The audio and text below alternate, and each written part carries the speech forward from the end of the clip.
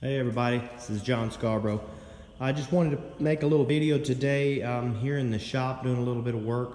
I wanted to make a video about grinding and some of your cleanup work after you get done doing some cuts. Don't go laughing at my ugly cut here. I got a really old torch here, really old tip. Probably should have cleaned it up a little bit before I showed this video, so y'all don't laugh. No, seriously, guys, I wanted to show this. Any of you farmers will appreciate this. This is baler belt right here. Come off of an old baler, round baler.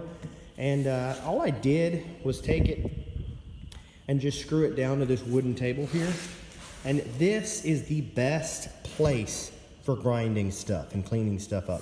Obviously, if it's a bigger piece of material like that or something, you're not going to sit there and do anything with it very much.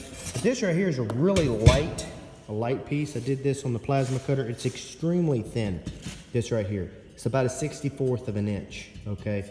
So this is very, very thin. I just got through cutting this on the plasma cutter. I was doing a test, just doing a test to see if I could even cut something that thin. I think it turned out fairly nice, considering, of course, it's not cleaned up yet, but considering how thin it was and how low I had to set the plasma cutter and everything. Literally couldn't even see the lines when I'm cutting it out. I had to cut it so fast to keep it from blowing it out. But it turned out all right, but so thin and so small that this thing would just fall all over the place, fly everywhere.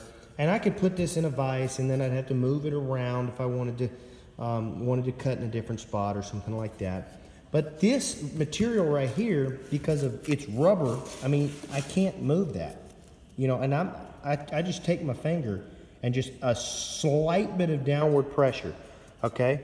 I mean, I like to do that right there. I mean, I cannot, and pushing with everything I got, I mean, I cannot make it move, and because there's a little bit of downward pressure, and it's because of this right here.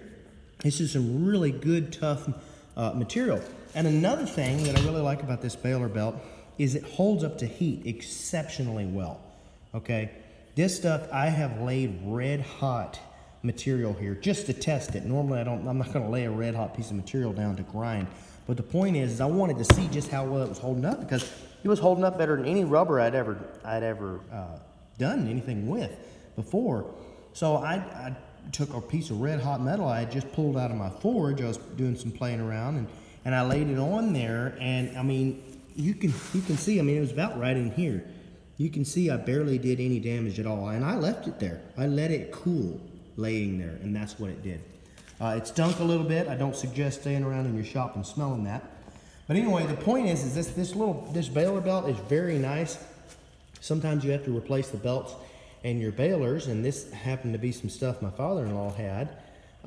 He had laying around. He actually had a whole bunch of it, and this is a very good use for it, and I think I'm going to end up going back a little bit farther. But this is just so handy. So anyway, guys, I wanted to throw that video out there. It might help somebody, and it might even help any of you guys that are actually in a fab shop, or at least definitely help any of you guys at home trying to do just a little bit of work here and there. So anyway, guys, thanks everybody. Don't forget to subscribe and share this stuff. Just because it's not helping you, just because you already know it, or you already did it, or you've already seen it, doesn't mean it won't help somebody else. So thanks everybody.